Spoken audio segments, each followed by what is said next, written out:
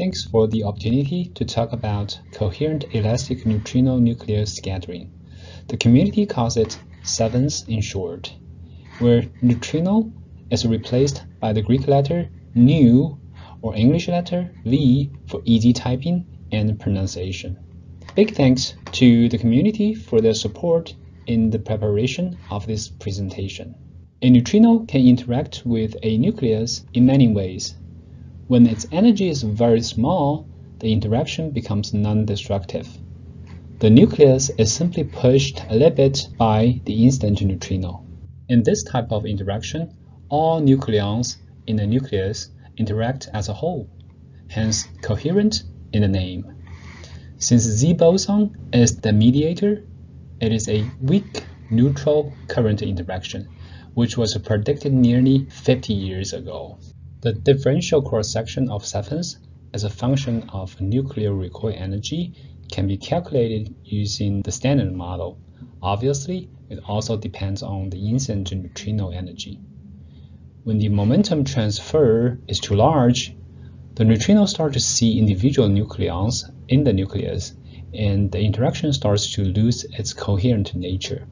This effect is included in a term called nuclear form factor. The two parameters GV and GA can be calculated based on the numbers of protons and neutrons in the nucleus. The axial coupling is rather small since the influence of spin-up and spin-down nucleons cancel out each other. The dominant contribution to the vector coupling comes from the number of neutrons. Turn the equation to plot, we can draw the cross-section as a function of the instant neutrino energy. Compared to nu-E, or neutrino-nuclear charge current interaction, the CEvNS cross-section is about 100 or even 1,000 times larger. The cross-section also becomes larger when the neutrino energy becomes larger. However, when the energy is too high, the form factor starts to decrease to account for the loss of coherence. A few tenths of MeV is about the sweet spot. Now let's talk about the bad side. If you use a tiny ball to hit a huge ball, the kinetic energy that the huge ball can obtain is just tiny. Take germanium nucleus as an example. The highest energy it can gain from a 30 MeV neutrino is just about 25 keV. To make things worse, most of this energy is released as heat and not detectable. All these make it very hard to detect CEvNS experimentally. That's why CEvNS was only observed recently by the Coherent collaboration at the spallation neutron source in the Oak Ridge National Lab, where a proton beam strikes a mercury target, generates a lot of pions and muons, which decay at rest into neutrinos. A small cesium iodide detector observed CEvNS in 2017, and this year we published the result of observing CEvNS in a small liquid argon detector.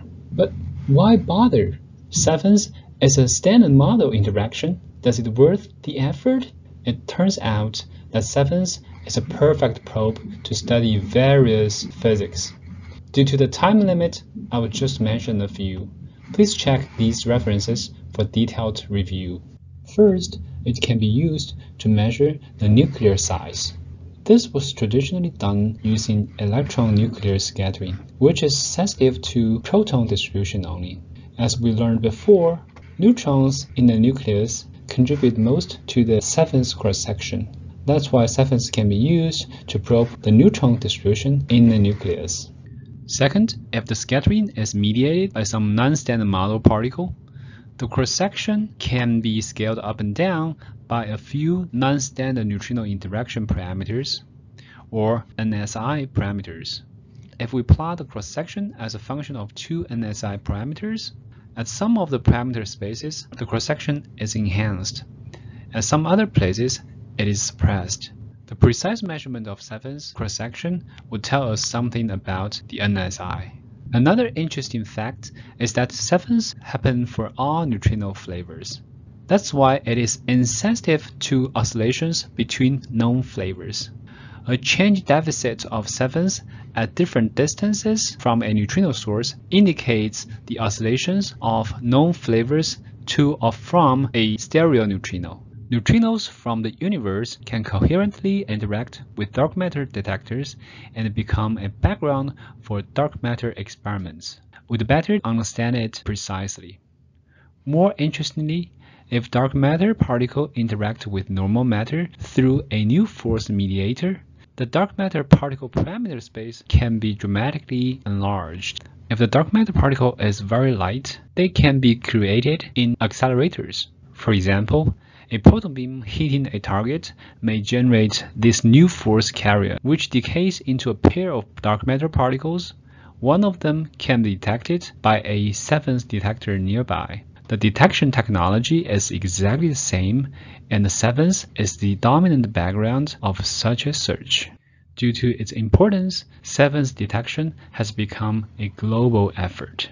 We can categorize them based on the origin of neutrinos. There are mainly three artificial neutrino sources: accelerators, reactors, and radioactive sources. As the neutrino energy goes up, the maximum nuclear recoil energy also goes up.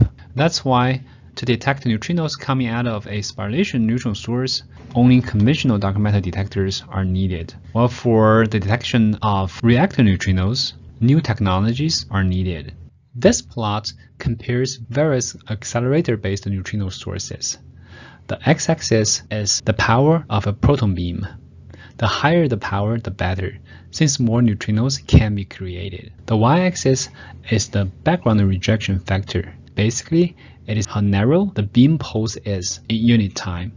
The narrower the better, since less random background can get into the signal window. Based on these two considerations, the spallation neutron source in the Oak Ridge National Lab is a very good choice. That's why the Coherent collaboration chose to put various detectors around the spallation neutron source, which has a very powerful beam and very narrow beam pulses. Another advantage of Coherent is its deployment of multiple targets, which allows a systematic check of CEvNS in a wide mass range. Click this link, you can take a virtual tour of Neutrino Alley, a narrow pathway hosting all Coherent detectors. A recent news from the collaboration is the observation of CEvNS in a small liquid argon detector. Nuclear recoils can create scintillation light in liquid argon, which can be detected by two photomultiplier tubes, one up and one down. We compared the observation with the calculated cross-section and placed very strong constraints on the NSI parameter space. We accumulated a lot more CEvNS events in the CSI detector and significantly reduced some systematic uncertainties. Now, the largest uncertainty comes from the neutrino flux from the source. That's why we are in the design and the construction of a heavy water detector to measure the neutrino flux in situ. The liquid argon detector will be enlarged. Cesium iodide is retired. A large high purity germanium detector array and a large sodium ion detector array are under construction. With so many CEvNS detected, we can also check if there is any room for dark matter created from the same source. Our sensitivity to dark matter normal matter coupling strength as a function of dark matter mass has gone beyond existing constraints in a wide mass range. A similar detector is a 10-ton liquid argon detector at the Los Alamos Neutron Science Center. Compared to the CEvNS, the beam is less powerful, but the pulses are much narrower, which offers an excellent ambient background rejection. Another advantage is the large experimental hall that can host big detectors. The light collecting efficiency is relatively low due to its large size. It is possible to put two identical detectors in the hall, perfect for stereo neutrino search. The detector hasn't found CEvNS yet, but it can already set very nice constraints on the accelerator-based dark matter parameters. The last stopped pion source I'd like to mention is the European spallation source. Compared to the CEvNS, it has a more powerful beam but less narrow pulses. The idea is to add a neutrino facility on top of the ESS neutron one, which is called neutrino superbeam. which include an accumulator to compress the wide proton pulses. It also provides underground, near, and far detectors for neutrino oscillations. It is also possible to provide a muon beam for muon collider. Various detector systems are proposed for the detection of CEvNS at ESS. An interesting idea is a gaseous noble gas detector, which can be run at room temperature. It is much less dense than a liquid detector, but works just fine at ESS due to the high neutrino flux. Unlike a liquid, gaseous detectors can observe all deposit energies. The created charge carriers will be drifted to a high field region to create a lot of scintillation light. This way, it can be sensitive to a single electron created by a tiny nuclear recoil. The reactor-based CEvNS experiments are as diverse as the accelerator-based ones. As we mentioned before, the low neutrino energy results in very low nuclear recoil energy. Low threshold detectors are the key for their success. Another disadvantage compared to the accelerator-based neutrino sources is the continuous running core. We cannot use time coincident to reduce background. Shielding has become very important for these experiments. Many new technologies are used to reduce energy thresholds. I'll try to compare some of them based on the used technologies. But before we talk about the detectors, let's compare their size first. The higher the neutrino flux, the better, and the thicker the overburden, the less the cosmic ray contamination. Let's start with ionization detectors. 3 experiments chose to use high-purity germanium detectors. Compared to the regular high-purity germanium detector, these detectors features a very small contact, which results in a tiny capacitance with a large detector volume. The tiny capacitance results in very small electronic noise, hence lower energy threshold. Another common technology is to use mechanical cooling, which is maintenance-free and can provide active vibration reduction, hence even lower noise. The former 2 experiments have multiple layers of lead, copper, and polyethylene. The last one used scintillation crystals to provide active betal. 2 of them published their observed spectrum this year. They are very close to the observation of CEvNS. With existing data, one of them can already set constraints on non-standard neutrino interaction and dark matter.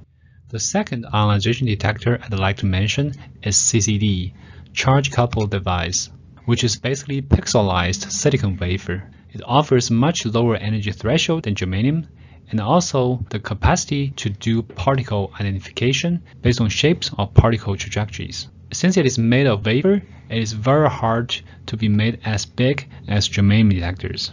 8 thick CCDs are used in a Coney experiment, which published their energy spectrum in 2019. They are also very close to the observation of CEvNS. Based on the observed data, they can also set constraints on low mass dark matter parameters. An interesting technology they are developing right now can repeatedly sample the same pixel to average out noise. This allows them to detect single electrons. However, due to the repetitive sampling of the same pixel, the detector is very slow. The last ionization detector is liquid xenon based.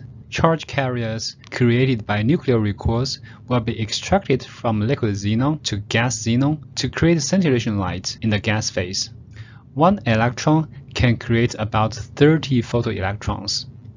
It is both dense and sensitive to single electrons, but the problem is the random emission of electrons trapped in different places in the detector. Now let's talk about heat detectors. They detect the phonons created by nuclear recoils.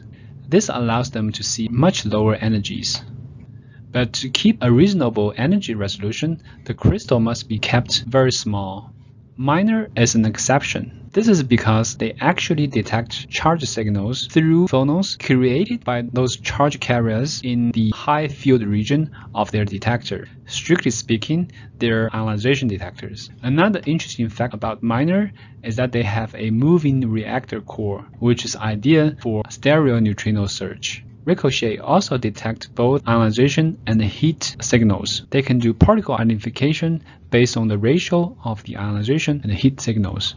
Nucleus has a really interesting idea of instrument their crystal holding structures for the detection of backgrounds. Finally, let's talk about a scintillator-based experiment, NEON, which is a combination of cosine, a dark matter experiment, and NEOS, a stereo neutrino experiment. They utilize very short sodium iodide crystal to increase the light collector efficiency, which results in a very low energy threshold. They also use liquid scintillator as active shielding. Here shows the timeline of CEvNS development. It may not be up to date, however, it demonstrates the community effort and a big picture of the future of CEvNS. If you want to learn more about CEvNS, I'd like to draw your attention to an annual meeting, Magnificent CEvNS, held around the same time as PIC. This year, the meeting will be online. You are welcome to join the discussion.